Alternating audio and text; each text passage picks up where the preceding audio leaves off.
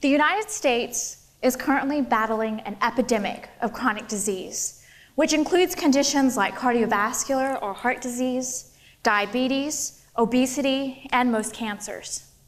It is estimated that 6 in 10 US adults have at least one chronic condition, and 4 in 10 have 2 or more. That roughly translates to 120 million people who are affected by chronic disease on a daily basis and require ongoing medical care. It also is highly likely that every one of us is affected by chronic disease, either personally or because it affects a loved one, a family member, or friend. Chronic diseases are also the leading cause of death in the United States. And in fact, despite the COVID-19 pandemic, chronic diseases, specifically heart disease, remained the leading cause of death between March 2020 and October 2021.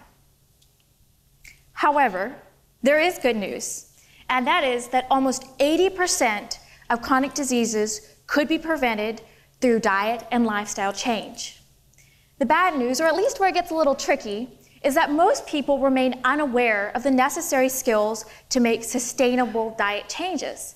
And this is only exacerbated by the fact that most medical and healthcare professional programs provide little practical nutrition education.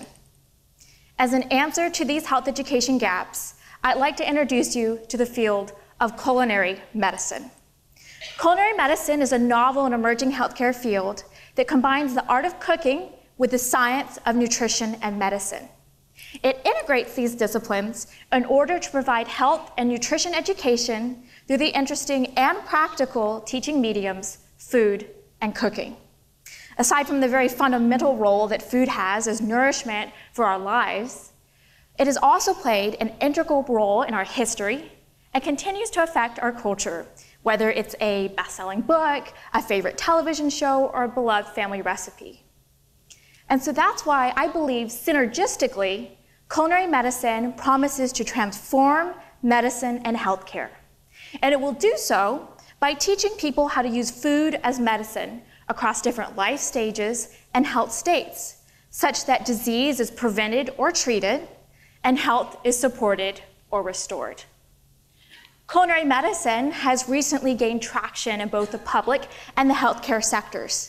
Contributing to its success is the fact that culinary medicine is culturally competent and financially sustainable, so it can benefit anybody.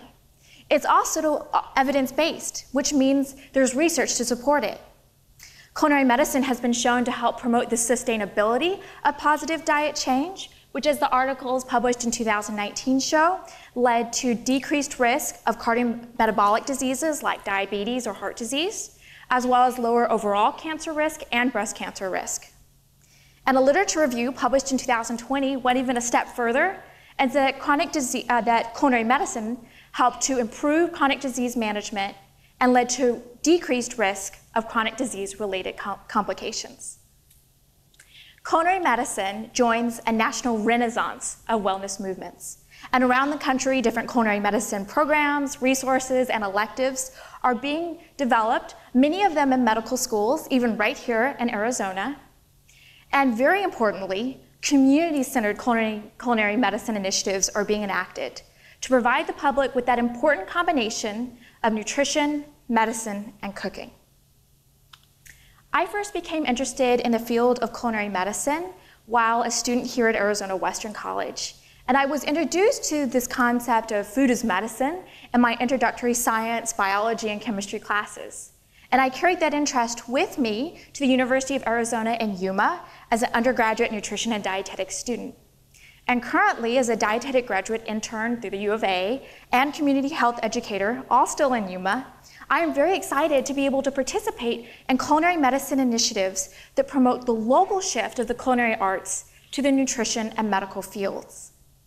And I think it's really important that there are culinary medicine programs here in Yuma because the principles of culinary medicine lend themselves so well to serving the diverse needs of our rural border agricultural communities. And a large part of that is due to the fact that culinary medicine doesn't isolate certain foods or diets as disease panaceas. Instead, it allows for foods from all sorts of different agricultural sectors and cultural backgrounds to be used to teach people about the important nutrients that are in food and how those impact health.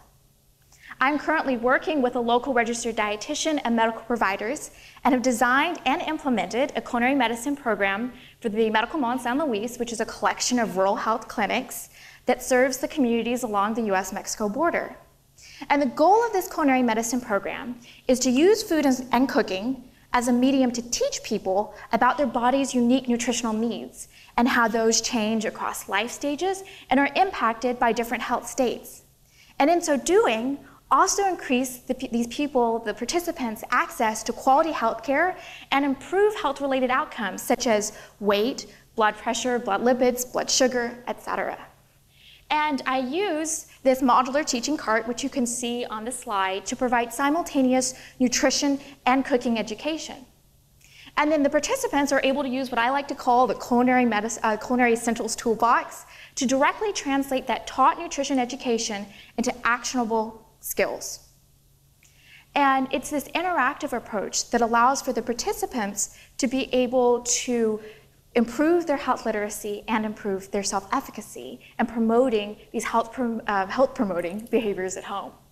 And some of the favorite recipes that we've used is a marinated bean salad, which is full of important plant proteins, as well as the nutrient fiber, which has been shown to be very helpful in promoting blood sugar management, as well as improving blood lipid levels. With the strawberry jicama orange salad, which has a chili lime dressing, this is a really great way to showcase the different ways that you can serve and then consume produce.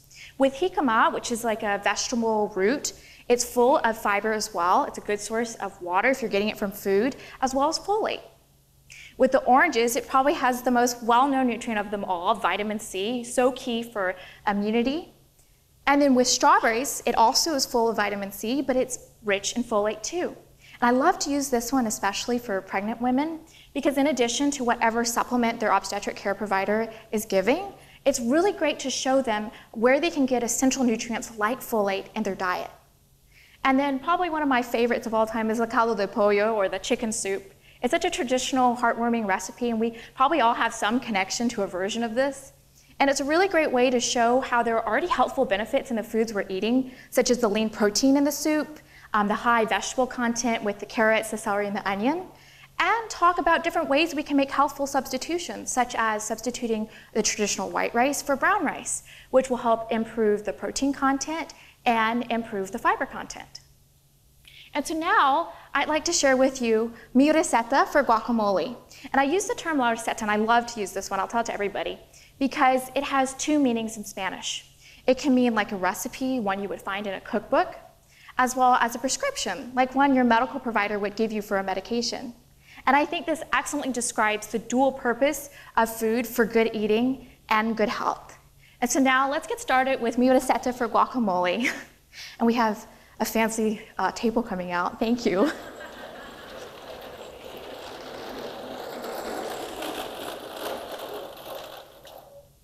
Thank you so much. Okay, so we're going to start with the star of our dish, the avocados. And as you may know, avocados are full of healthy fats like polyunsaturated and monounsaturated fats, which are important for maintaining good blood lipid levels. They contain a molecule called avocatin B. And avocatin B has been shown to help improve insulin sensitivity and improve glucose tolerance.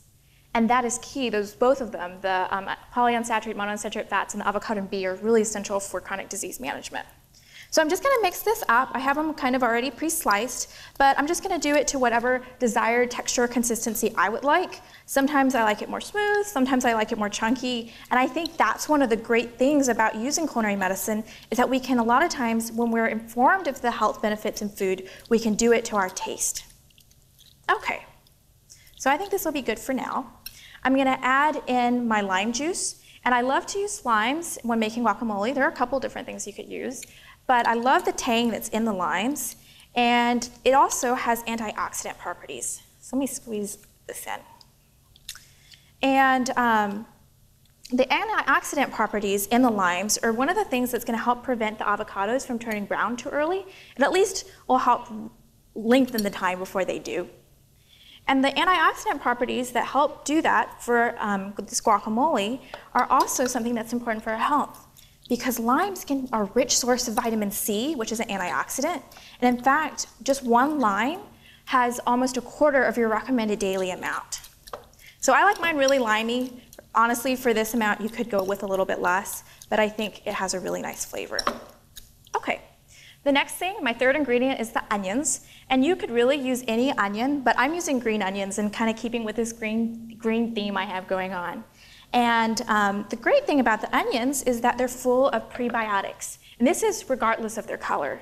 And prebiotics are important nutrients that help support the growth and maintenance of healthy gut bacteria, which has been linked to something obvious like digestive health, as well as maybe something not so much like psychological health. I'm just going to mix this in. And then the next thing I'm going to do is I'm going to move on to my flavor side. And I am going to add a little bit of salt. Salt isn't wrong. It's just that excess consumption of salt over a prolonged amount of time is what increases risk for heart disease. So I want to make sure not to add too much of that by making sure I have a medley of different spices and herbs to boost the flavor. And one of the things that I'm going to be using is cilantro. And cilantro is really great because it does have a nice flavor, but it's also full of antioxidants and phytonutrients. Specifically, it has lutein and zeaxanthin. And those are really important for eye health. And you'll really find these in a lot of the green vegetables. So I'm just going to mix this in. And again, a lot of these things are kind of based on the way you like it, the taste that you have, depending on the proportions.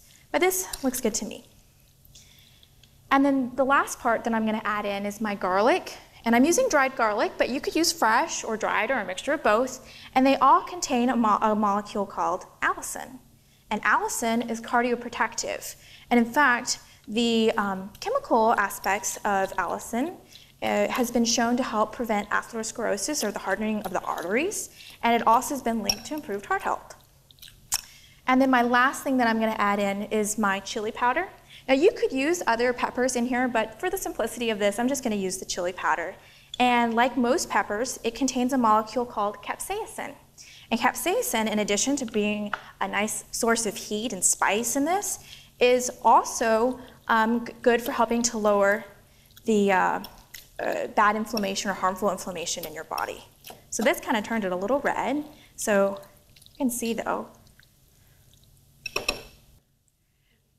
beautiful variety of that's in the guacamole, and I just wanted to use this to show you how quick, easy, and delicious it is to make a health-packed bowl of guacamole. So, in conclusion this evening, I'd like to leave you with this acronym. Let's eat. Starting with the letter E. Eat well. Eat lots of different colors of fruits and vegetables. Promote whole grains, lean proteins. Stay hydrated. A. Actively cook and take part in the preparation of your meals. You will literally be taking your health into your own hands. And T, tell others. We can all participate in promoting the shift towards using food as medicine for individual and community health. And that is what makes culinary medicine a recipe for good health. Thank you.